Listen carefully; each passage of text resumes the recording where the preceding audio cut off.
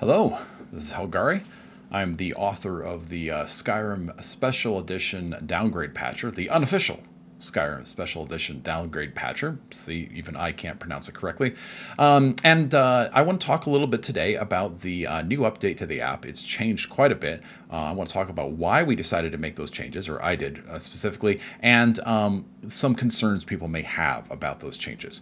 So let's start by talking about why this change was necessary.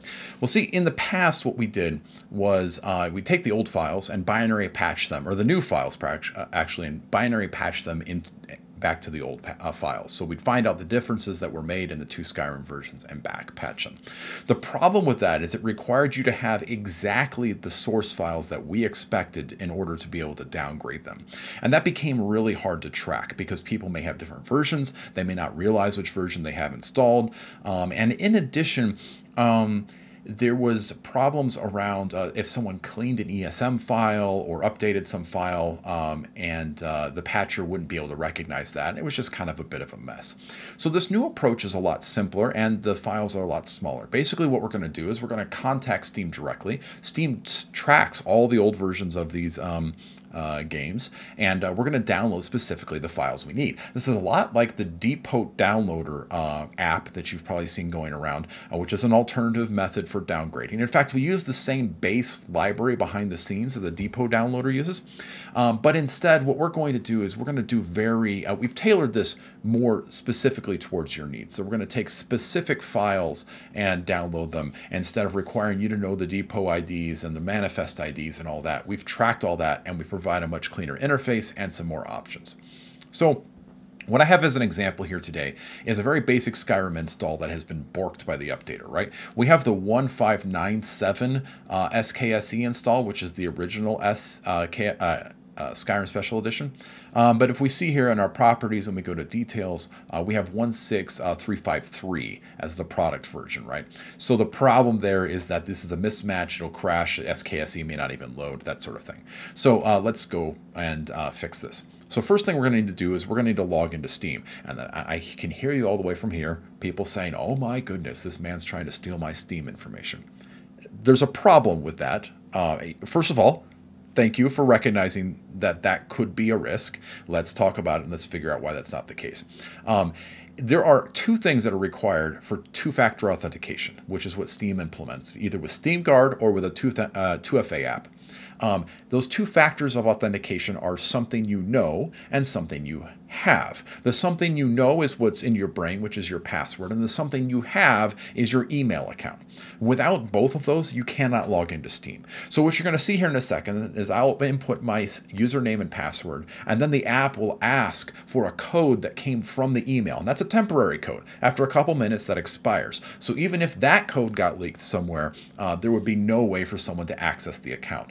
Once this app communicates with Steam, Steam sends back another set of passwords and information that tie this app on this computer to Steam. So even if you were to take this and someone were to steal this information and put it on their computer, they couldn't use that file downloaded from Steam. It's all encrypted and there's good stuff there. So there's multiple levels of security.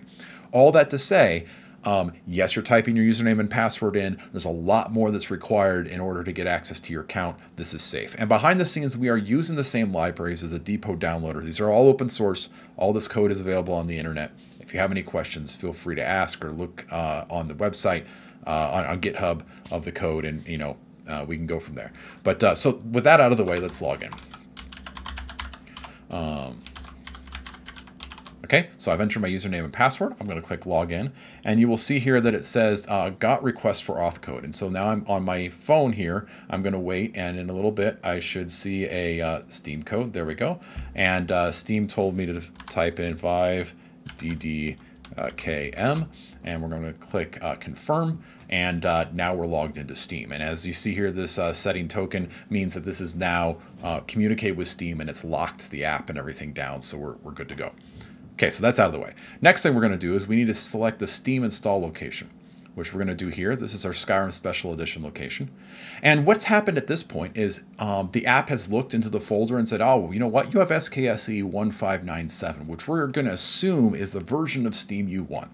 And so it's automatically selected Skyrim SE 1597. And now we can select here if we want the best of both worlds or not. So if we just click this, it'll completely downgrade everything down to that version. It'll leave the Creation Club content in there that is in there, you know, deactivate that if you don't want it in your mod organizer or mod organizer 2 or in Vortex, whatever. Just don't load that as part of your load order. But otherwise, what you can do here is select best of both worlds. And what this will do is use all the new BSAs and the ESMs with the old executable. Now, I only suggest you use this if you have a setup that overrides the UI. There are some problems, and we'll talk about that in a second. But for now, we're going to click Start Downloading, and this is now going to talk to Steam. It's going to start downloading the files and go from there. So what's actually happening there? And that's all it took. And if we go here to Skyrim SE, show more options, properties, details, and we see here we're now at 1597. It just went and downloaded the old executables and put them in here and overwrote the updated ones. So we're good to go. This is now the best of both worlds. If you deselect that option of best of both worlds, you'll have to download all the BSAs. Skyrim's, 18 gigs. It'll take a little bit of time, but we use more or less the same method Steam uses when downloading, and so it's pretty fast. Two things.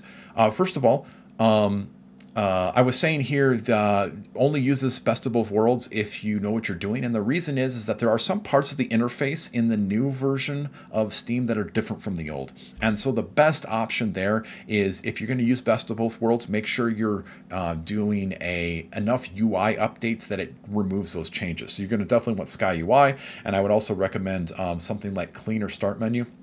It's something to do with the start menu is a little wonky when you're mixing the old exe and the new assets, the new interface assets. So just override that with a different mod and you'll be fine.